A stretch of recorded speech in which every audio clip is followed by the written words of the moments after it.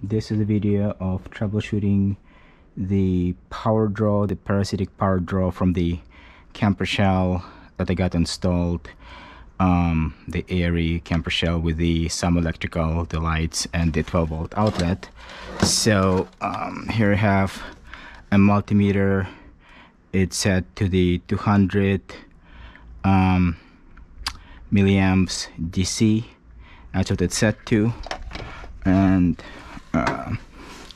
I'm gonna go ahead and measure from the hot to the camper shell, the power draw. So you can see there is 111 amp power draw from the camper shell, even when nothing at all is connected to it. So I can show you that nothing is connected. I mean, nothing is connected. It's connected, but the light is not on. So the light is not on. This harness is connected, but the light is not on. If the light is on, it draws over an amp. With the light off, it still draws 110 amp. And I thought maybe it's a sensor of this thing. So I'll go ahead and close this. I mean, I'll even lock this, right? And I'll come back here and I'll measure it again, and you can see it's beyond about 112 milliamp power draw. Okay, so now with my camper shell disconnected, so electrical is not connected right now from the camper shell to the truck, what I'm going to do is I'm going to measure the draw from the rest of the truck, and I'm going to do it on the negative for safety. So it's gonna jump up for a second while the computer is rebooting in the truck because I disconnected the battery, right? So we'll give it a sec. Once computer is rebooted, it's gonna go down to about 27, 28, 30 milliamps, something like that, which is totally within normal. Up to 50, 60 milliamp is normal as I understand it. Right, so here we go. So here we go. Here we have 27, 28 milliamps.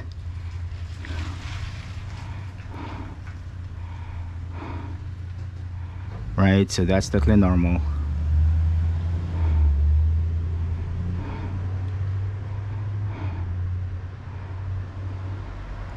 That's all the power draw I'm getting with the camper shell disconnected. Okay, so now I'm gonna put this, well, actually I don't have to put it back on. I'm just gonna go ahead and add the camper shell to the battery now.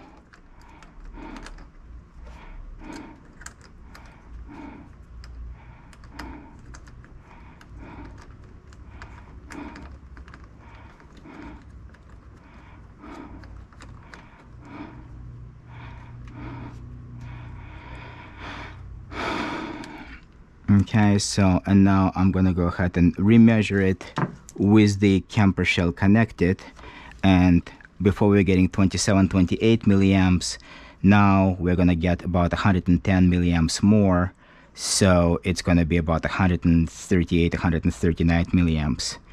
So I'm gonna do this and this, and again, while it's rebooting, it's gonna be over 200 milliamp draw, so the meter is going above the threshold, and there it goes. It's coming down now, and that's where it settles. Like I said, about 138, 139, whereas normally without the camper shell connected, it's at about, like I said, 27, 28, 30, whatever the truck is doing when it's just sitting there, you know. But yeah, with the camper shell connected, it's 110 milliamps extra. And what's worse, even if I disconnect the wire harness in the back of the truck, I'm still getting that 110 milliamp power draw. So let me go ahead and take this off, and I'm gonna go ahead and open this up, and I'm gonna go ahead and disconnect this wire harness.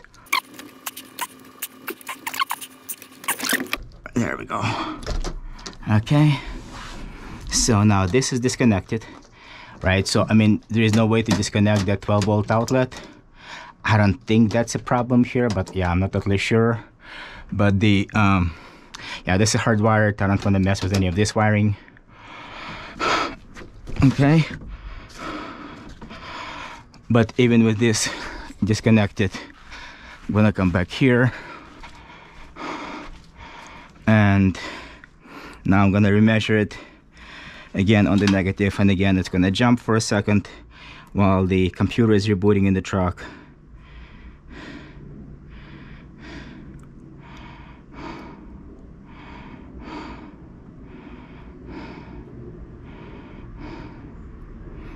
And it's still going to be at the same exact level, about 138, 139 milliamps.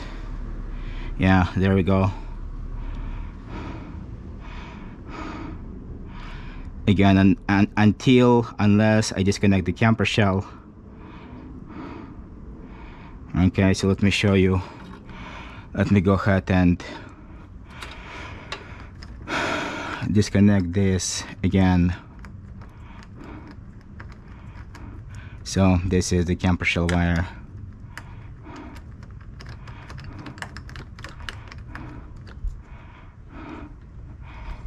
And connect the rest of it here. And now, wait a second, yeah, we want to measure from here to here. And again, the computer is going to reboot.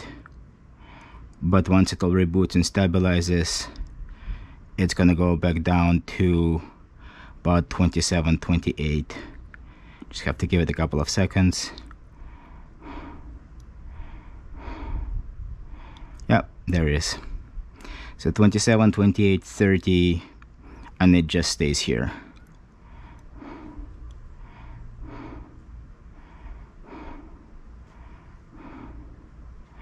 Right, so basically that wire over there, that adds 110 milliamp draw, and the acceptable draw is 50-60 milliamp total. And like I said, the truck draws just 27 without that thing, so that draws 4 times as much power as the rest of the truck. So that's, yeah, that's not great. Anyway, hope you guys can help me figure it out, maybe fix that. Thanks.